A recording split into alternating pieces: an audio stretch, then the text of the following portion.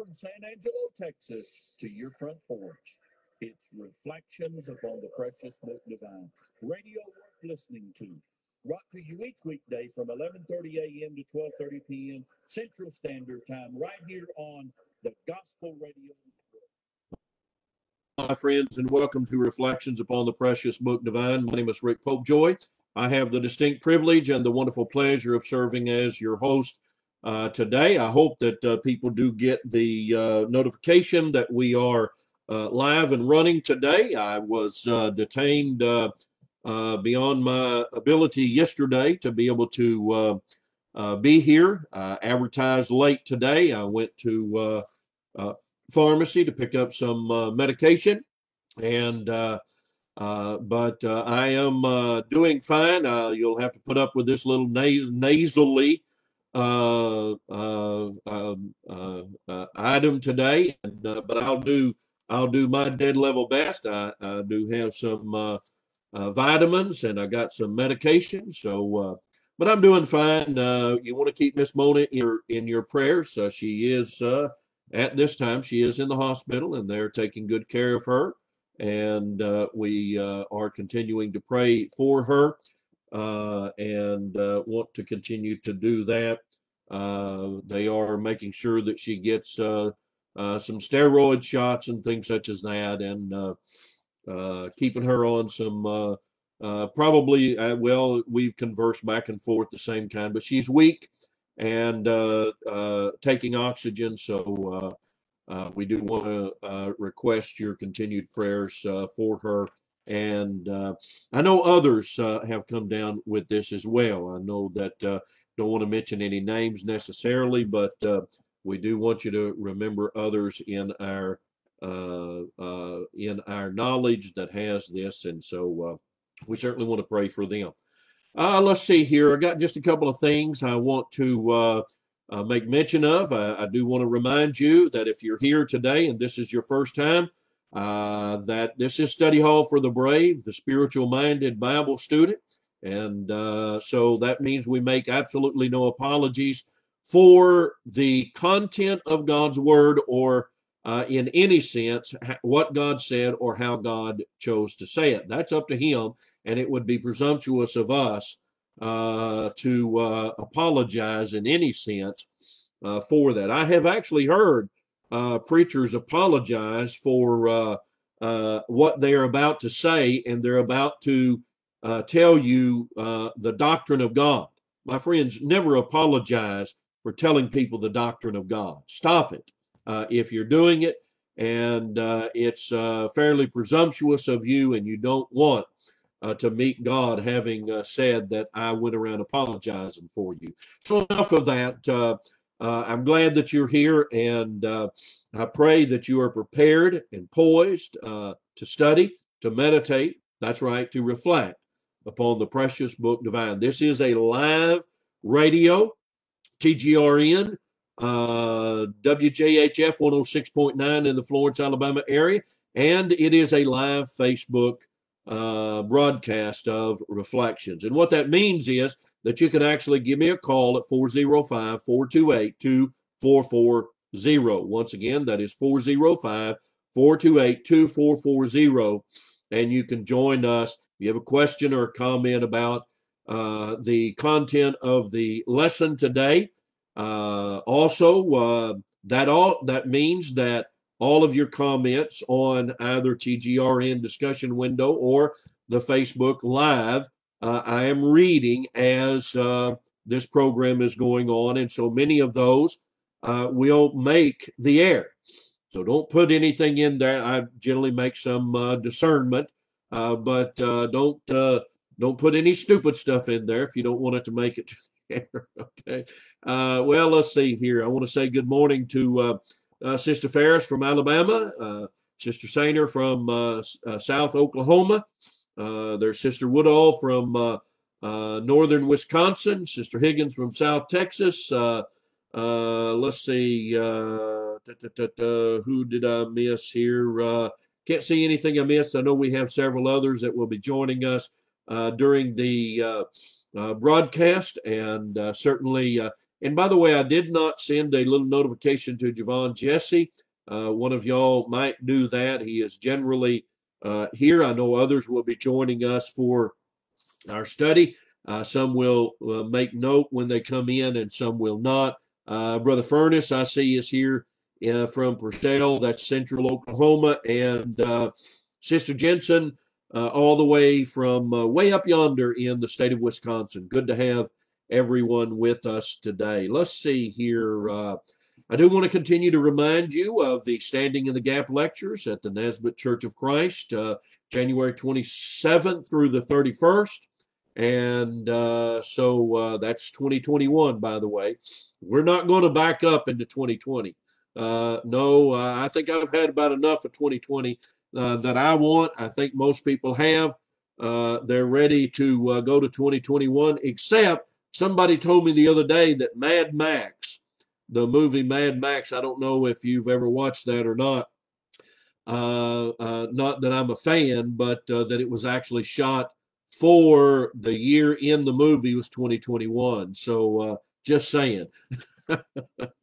All right. Thank you, Sister Higgins. I appreciate you letting our good brother Javon Jesse know. I know he says sometimes he does not get my notification.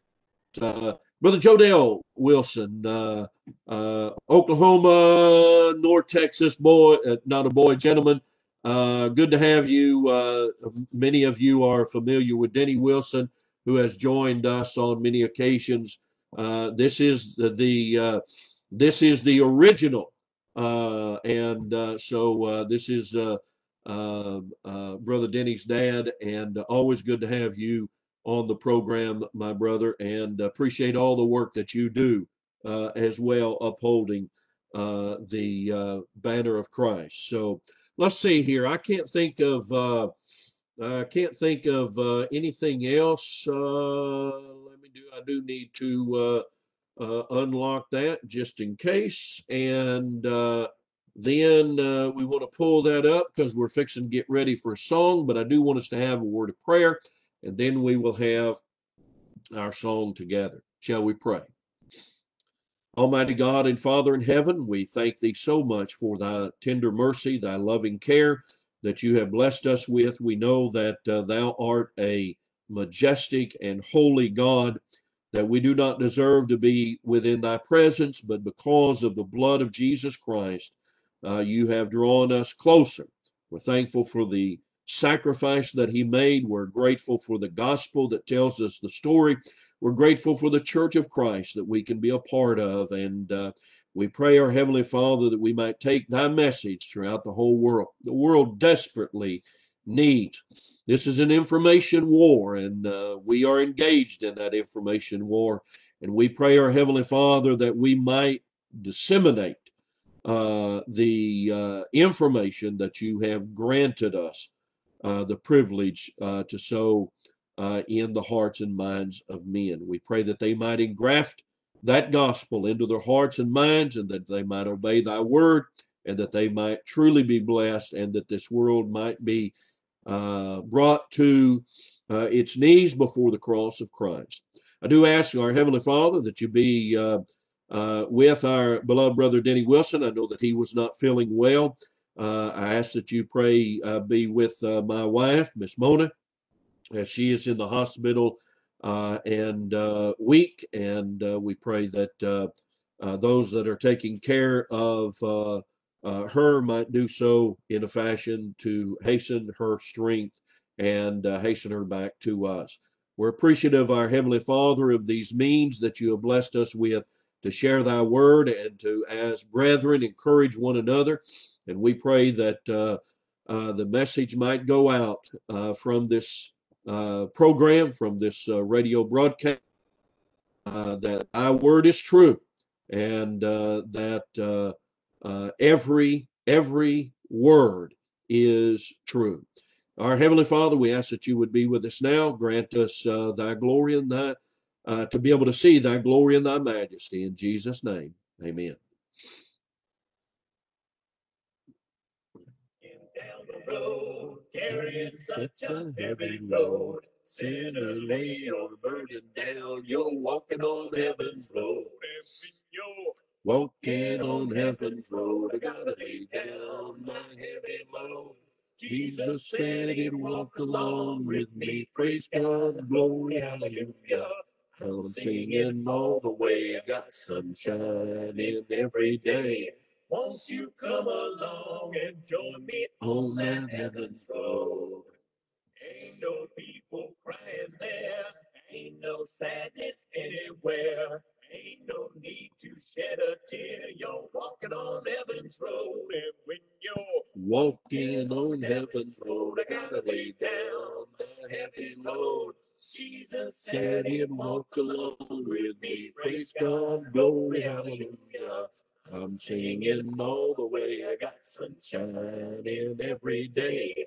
Won't you along and join me on that heaven's road? Young folks walking hand in hand, singing with the angel band. Old folks ain't so tired and worn. We're walking on heaven's road. And when you're walking on heaven's road, I gotta lay down my heavy load. Jesus said he'd walk along with me. Praise God, glory, hallelujah. I'm singing all the way. I got sunshine in every day. Won't you come along and join me on that heaven's road? Won't you come along and join me on that heaven's road? Ah, I love that song. Love the encouragement that it blesses us with, and together we can be encouraged to continue the work that God has so blessed us with. Can't imagine any other kind of life. I've lived a other kind of life, but I couldn't imagine going back to that kind of life that I left in order to be blessed in Christianity. My friends, we've established a very simple proposition during this week, and I realized that we did miss one, but our proposition has been very clear, I think, and that is that miracles are no longer needed today, as their purpose has been fulfilled. And so we're really getting down as we talk about the purpose. And when I say purpose, we should actually put purposes of miracles, and we're going to discuss that to the best of our ability today. But I will tell you, I have in the very front of my New Testament a series of 7 purposes of miracles. These are not of my originality. Generally, we stress one primary purpose in Mark 16:20, and there's nothing wrong with that. That is a primary purpose, but I believe it was, in fact, fishers of men, seeking to be more precise, has listed 4. Some of them really overlap, but they have listed 4, and I'll deal with those in just a minute. But in reality, I think my good friend, Brother Gil Yoder, who has, he and I worked together in southeastern Oklahoma for a couple of years, and we had many, I learned a lot from Brother Yoder on many different occasions, but he taught the first series of classes, he and Ron Cosby, on the Holy Spirit for OABS, and I've learned a great deal from him over the years, and consider him a wonderful friend. And so I make no claim to originality in any sense of the term, but I would suggest to you Gil would not either, because just in the organization of his lessons, we're both getting this from the Bible, and if it's not in the Bible, I want you to toss it out anyway, right? So that being said, if you look at 1 Corinthians chapter 13 and verse number 10, as we have mentioned before, the Bible says, but when that which is perfect is come, then that which is in part shall be done away. There is something that is partial, and there is something that is perfect. There is something that is going to be done away with, and there is something that is going to remain.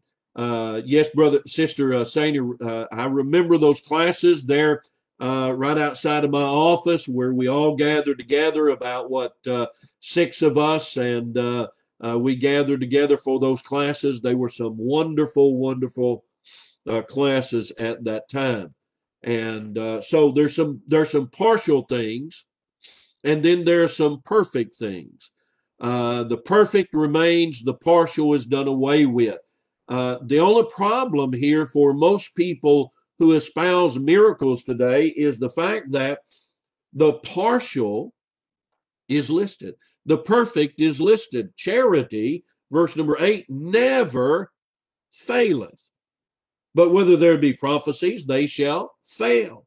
Whether there be tongues. Now, prophecies don't fail in the sense that a prophet of God prophesied and it didn't come true.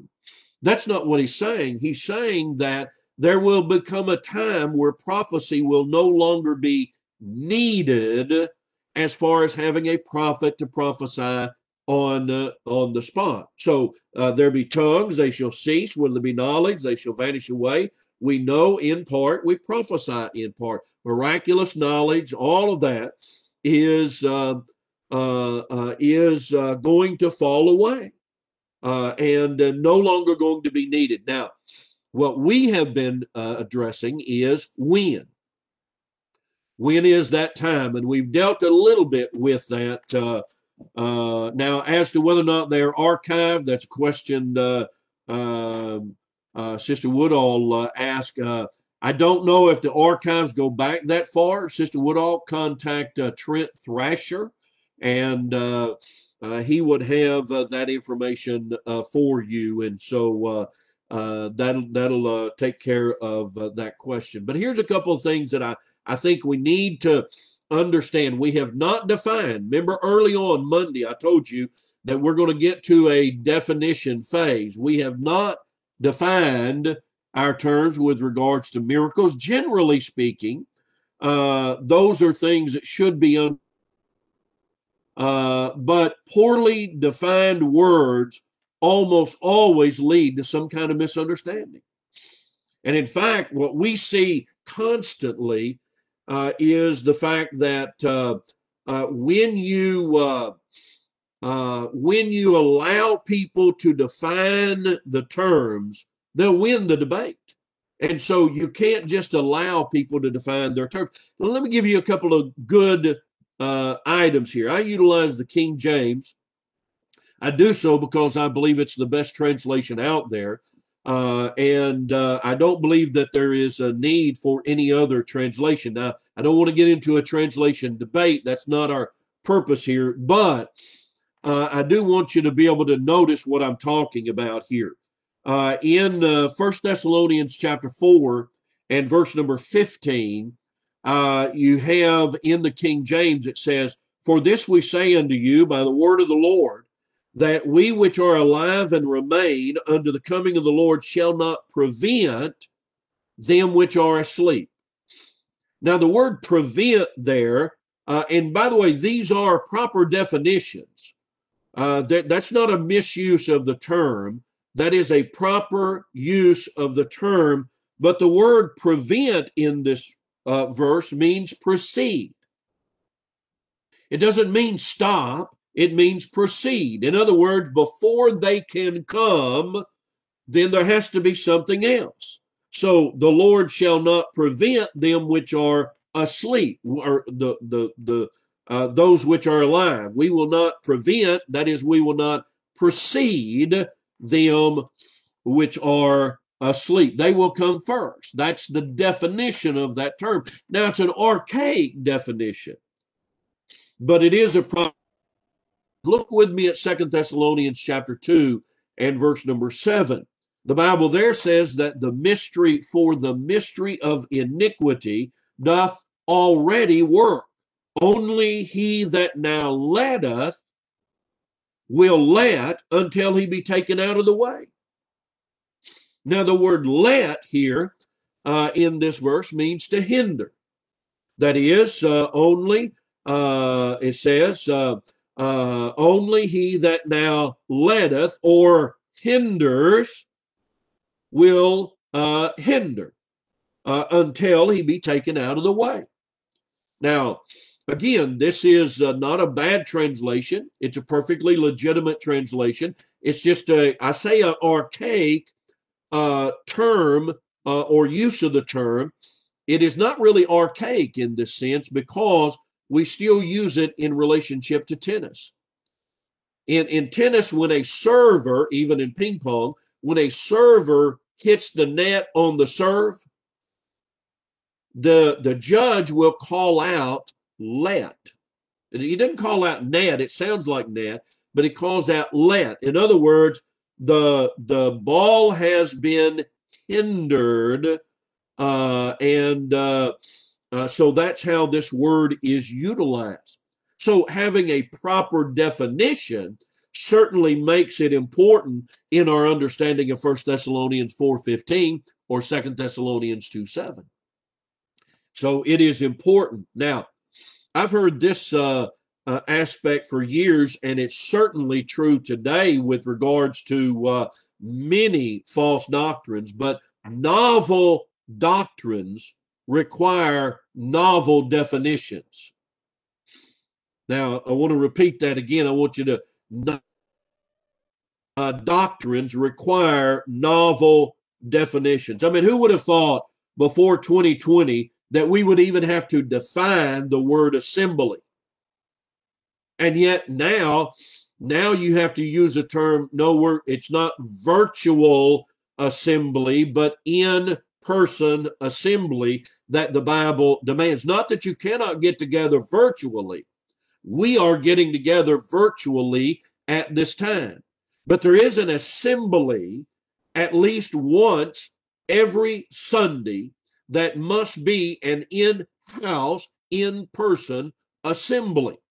But who would have ever thought that we would have ever had to define that in today's world? Now, sometimes definitions differ due to the speaker or the writer being either concise or precise. And this is where oftentimes you'll hear a preacher say that the purpose of miracles is to confirm the word, and they will move on. In other words, they're giving a generic aspect. They're not being as concise or precise as they can be, but they don't have time to spend all day on that one. Can you imagine if you had to explain everything that you said? I mean, every word that you said, you had to then stop and explain it. You could never communicate properly. And so having the proper definitions is absolutely essential. And sometimes we speak in general terms, and sometimes we speak in specific or precise terms. Now, a concise, that is let me just say, a quick manner would be to say it's to correct. Like I said earlier, the Fishers of Men evangelism tool wanted to be a little bit more precise, and so they listed 4. Now, some of these you can see how in reality it is the confirmation of the word. For example, they would list, it means to prove the deity of Jesus, and that is true, but what it does is confirm the word Jesus spoke. Now, that would be John 1, verses 1 through 3, John 20, verses 30 and 31, Acts 2 and verse number 22, the confirmation of the fact that Jesus is who he claimed to be. But they would list that separately, because then they list Mark 16, number 2, to confirm the word, Mark 16 and 20, and of course Hebrews chapter 2, verses 3 and 4. They would also say it is a means to verify apostleship. And I'm going to ask some clarification on this point. Now they would recite 2 Corinthians 12:12 in regards and I want to, because I'm going to need to clarify this, I want to go to these passages and note them, that Paul says, truly the signs of an apostle were wrought among you in all patience, in signs, wonders, and mighty deeds. Now, the problem here is, and this is just a point of clarification, the problem here is that these do not necessarily, just because you can work a miracle, doesn't mean that you were an apostle. Now, let me clarify that. See, that's an important element. Philip worked miracles. Stephen worked miracles, yet they were not apostles. The Corinthians were miracles, and yet they were not apostles. So what is it that Paul is saying when he says the signs of an apostle were wrought among you in all patience and signs, wonders, and mighty deeds? Well, number one, first and foremost, is that an apostle could work all the miracles. So he uses the word signs instead of sign. Okay, so now Philip could not work all of the miracles, neither could Stephen, neither could anyone else. Only the apostles could do that. But number two, and this is more specific to the clarification, they are the only ones who could transpose the miracles to someone else. So think about, from this vantage point, the signs of the apostle brought among you.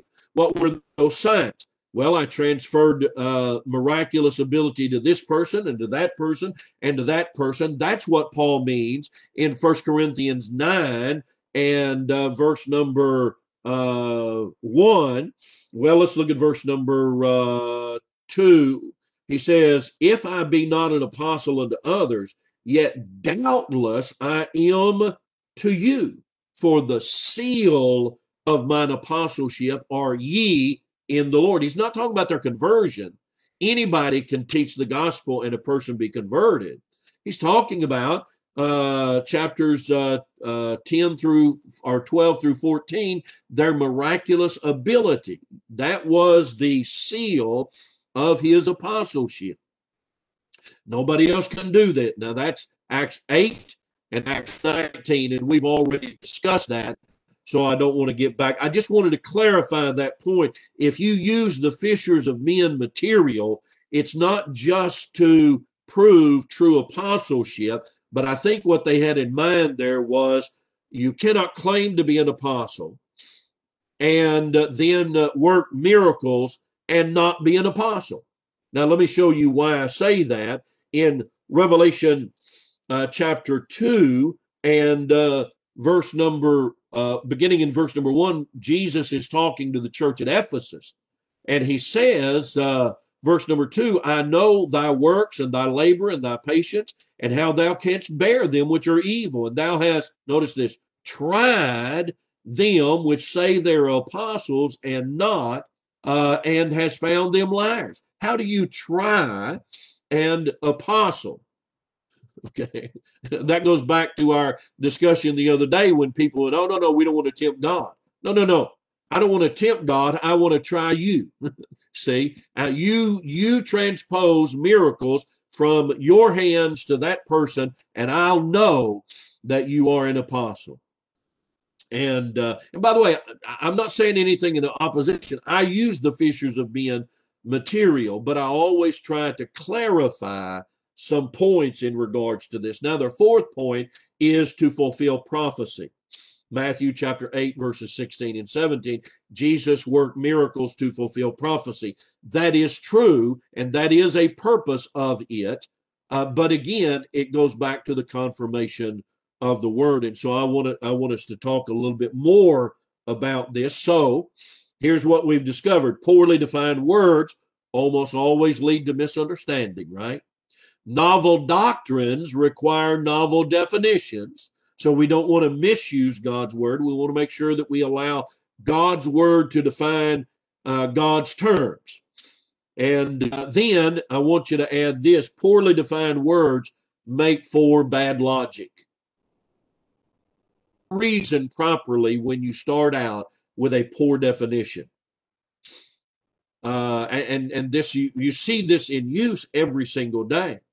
And so this is important. So when we use the word miracles, here's what we mean. There are some brethren out there that are redefining the word miracle, and they don't think it has anything to do with supernatural, but a miracle. But listen, it's any act. This is important. Any act in the universe that supersedes the laws of nature.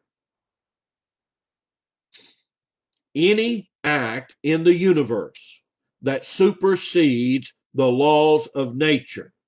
Providential acts which occur within the confines of natural law are not miraculous.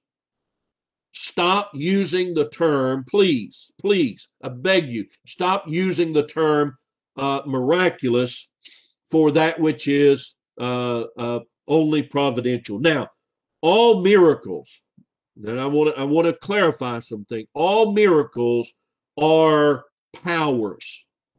Remember, there are powers, signs, wonders. All miracles are powers. But not all miracles are signs or wonders. Now, you're going to say, whoa, you got to back up, and I'm going to clarify this in this lesson. This is an important part of the definition. All miracles are acts which supersede the laws of nature. All acts which supersede the laws of nature are miracles.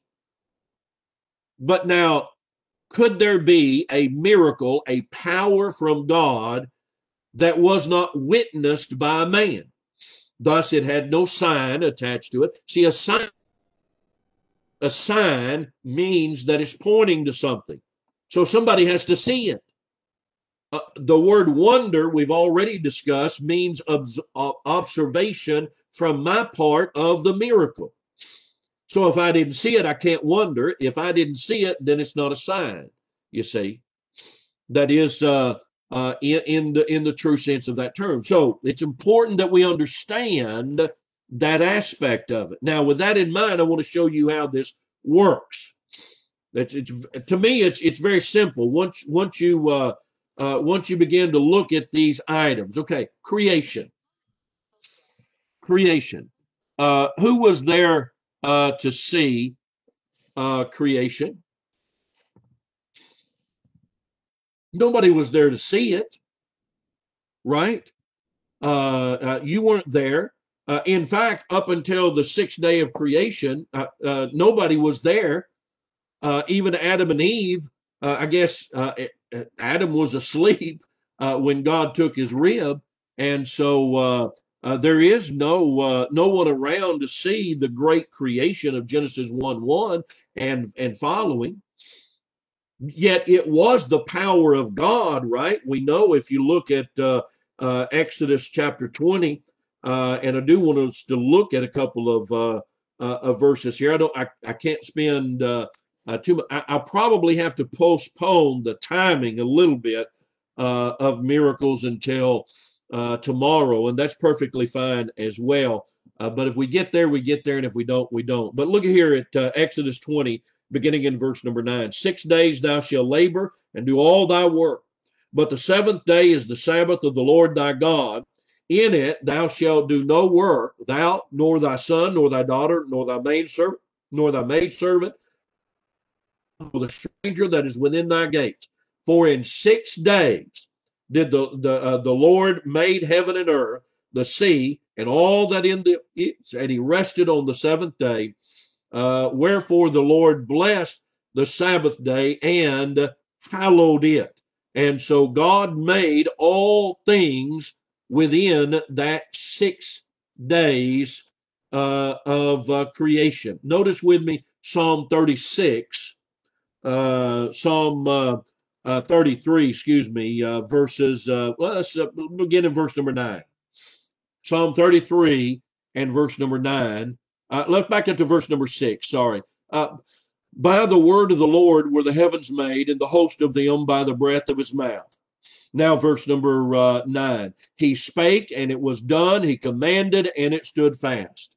See, there is power of God that caused creation. Nobody was there. It's not a sign. Nobody was there to see it. It's not a wonder. Nobody was there to see it, but it is the power of God being exerted on men.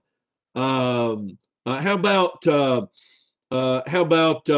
incarnation of Christ? John chapter 1, verse number 14. The Word became flesh, and we beheld His glory, the glory of the. Did anybody actually see the incarnation of Christ? It'd be like seeing the wind. You can't see the wind, you see the effects of the wind. And so no one could see the incarnation. It was proved by the miracles, right? So you could observe the miracles and they would be signs and wonders, but that was a miracle that you could not actually see. And so incarnation, one of those. How about revelation, inspiration? Now you think about this. Only how would I know that a person received a revelation from God? Or how would I know that they are inspired? By the confirmation of the Word. You can't see inspiration. You can't see revelation. Now, I want you to think about those items. Now, creation, revelation, inspiration, incarnation are all unobservable miracles. They are the power of God, but they're unobservable. It takes something outside of that miracle to be able to demonstrate it. Okay, now, how about the destruction of the world in 2 Peter chapter 3? Everybody's going to see that, right? That is certainly, but it's a miracle that has not occurred yet. So when we say that there's no miracles, we're not saying that there will never be another miracle. There will be another miracle. When Jesus is revealed, when that great day of judgment comes, there's going to be a miracle. And that miracle is the power of God exerted, and it's certainly going to be a sign. It's going to be a whole lot of people wonder, right, in regards to that. So that's something yet in the future. How about the resurrection? When all the graves are opened up, I'm not talking about the resurrection of Christ now, but the general resurrection. People saw the resurrection of Christ. He spent 40 days. As I mentioned earlier, 517 eyewitnesses of the resurrection of Christ that are listed in 1 Corinthians chapter 15. So they saw his resurrection. That was a verifiable miracle. It was a sign and it caused awe or wonder. But now the resurrection at the end of time, it has not occurred yet, right? It's going to occur on that great day. 1 Corinthians chapter 15, beginning in verse number 52. So let me go over these 7 with you so you'll have all 7. There's creation, the destruction of the world, the revelation, inspiration, confirmation. Those are each 3 different aspects. Incarnation, and the resurrection, the general resurrection in the last day. All those are the 7 purposes of miracles. Now, after a purpose is fulfilled, and here's where we need to get to. This is my whole point in this lesson. When a purpose is fulfilled, you have scaffolding. You're going to paint the inside of a building, and it's several stories. So you bring in some scaffolding, you get the painting all done. What do you do with the scaffolding after it's done? You take it down. You get it out because it's no longer needed. The same is true with reference to building a house. There are a lot of things you need to build a house, but not everything stays at the house when it's done. The same is true with all buildings. And so God's creative acts occur over a 6-day period of time. And by the way, then he rested. Exodus 20 and verse number 11. Uh, he's not out there creating universes. His creative act stopped. Now, the point we made earlier is that Jesus is not the same yesterday, today, and tomorrow, in the sense that people use that verse out of context. But it is true that his nature never changes. He's not like the gods of the idol worshiping world, wherein they change based upon the whims of men. No, he does not. But he doesn't do everything the same way. And we noticed that earlier. The incarnation was necessary one and only one time. Hebrews 10 and verse number 5. That's why I emphasize, and I have emphasized probably since the first time I heard Brother Omar French, a good friend of mine, mention this point out of Hebrews 10:5. God had prepared him a body. He only needed the sacrifice of that body once for all time. That incarnation happened once, never happened again. No need for it, you see, because his sacrifice was sufficient to take care of the sins of the world.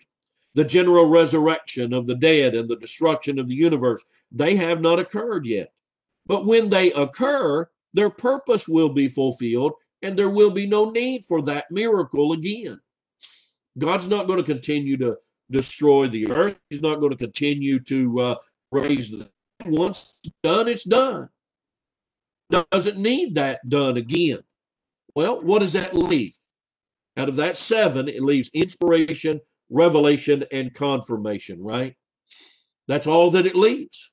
It leaves what we emphasize in Matthew chapter 16 and verse number 20, the confirmation of the word. Well, revelation and inspiration, Corinthians 13 and 10, all needed to go. So here's where the timing comes in. And I told you I was going to try to get that in today. And I think maybe in the last 15 minutes we'll be able to do that, because I only really want us to look at maybe 4 or 5 Bible passages that talk about timing. And by the way, God's timing is impeccable and is always essential. If God gives you a time frame, then he keeps his time frame. In the fullness of time, God sent forth his son. In other words, at the proper time, at the right time, God sent forth his son. And it was not God. You know, the premillennialists think that God was out of tune and didn't get his timing right. But Paul says, oh no, he got his timing right. And this is the proper time in which Jesus died. So I want you to notice with me in the book of Micah. Micah chapter 7 and verse number 15. There is in speaking of the establishment of the church and other things in the era of the establishment of the church, Micah wrote these words: according to the days of thy coming up out of Egypt, out of the land of Egypt, I will show him marvelous things. Now notice that according to introduces a simile, that is a comparison of the days of marvelous things with the days of them coming out of Egypt. So what was the time frame of the children of Israel when they came up out of the land of Egypt? 40, right? It's noted that in Acts chapter 7 in the sermon that Stephen preached as well. But it is a time frame according to, in this, it's going to be similar. There's going to be marvelous works done during this time period, and this time period is going to be the same as the coming out of Egypt. You can't be any clearer than the prophecy of Micah. This indicates that the marvelous things that God would do during this would be the same time period. So since the church started at 30 AD, that time period of Micah would take us where? Well, I'm not a mathematician, but I think I can get to 40 from 30, and it's going to end up being 70, right? So in 70 AD, that time frame was going to cease. That's the time frame God put on it, not me. Now, you can see the same thing in Joel's prophecy in Joel chapter 2. And that prophecy is repeated by Peter, you remember, in Acts chapter 2, right? Now, Joel 2, 28 through 32 prophesies of the beginning of something in these last days. Actually, Joel says in those days. Peter says in that those days, a proper translation of that would be in the last days, right? It shall come to pass. This is Joel's prophecy, chapter 2 and verse 16 and 17. It shall come to pass in the last days, saith God. And then he quotes from Joel 2, 28 and following. As no, these people aren't drunk. This is the beginning of something. It's the beginning of what? The last days. What's so important about the last days? Because I want you to notice this, not only does he refer to a time of the beginning, but now notice this. Beginning in, let's begin in verse number 18. I got to keep an eye on my time.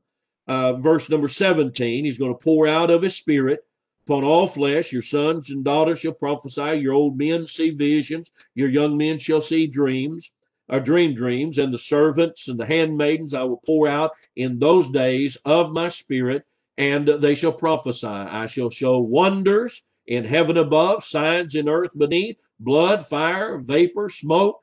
The sun shall be turned into darkness, the moon into blood. Now notice this, before the great and notable day of the Lord. So there's a time frame. This is the beginning, and all of these miraculous items are going to take place before the great and notable day of the Lord. Now, that great and notable day of the Lord is a reference to the fall of Jerusalem in AD 70. Again, the same 40-day time period. Now, if you add to this Paul's prophecy in 1 Corinthians chapter 13, note that Paul speaks again. I started with this. I want to end. I want to deal with this as well. There are some things that are in part, right? They're referred to as temporary, childish things that will be done away with. The partial things were in contrast to that which is perfect, right? Things were things that were permanent, things that were mature, things that were greater and would remain. Now, the partial list in 1 Corinthians chapter 13 is to remind us of what Paul has already said in 1 Corinthians chapter 12, that those 9 spiritual gifts would go, that they weren't designed for the church forever. The things that remain, he lists them right there in that text. Faith, hope, and love. The greatest of these is love. Now, so he talks about the end of miracles there. Notice, by the way, and I've made reference to this a couple of times, and I want you to make sure you do your own homework. I want you to study this, but this word perfect is never used to speak of the second coming of Christ. See, our denominational friends want to point, no, that refers to the second coming of Christ. That word is never used in relationship to the second coming of Christ. Oh, but it's about heaven. No. This word is never used to refer to heaven or the so-called millennium that they see coming. Never used of that. It's never used of Christ. When that which, not a he who, is coming. The word perfect refers to something that is brought to completion. and it's opposed to that which is partial. So let me give you, I know we got a few minutes here, and I've kind of hastened a little bit toward the end, but I want to pause right here because I want to give you some verses to hang your hat on at this particular time. All right, so let's look at James chapter 1, and let's begin. Let's look at verse number 21, and then I want to 25.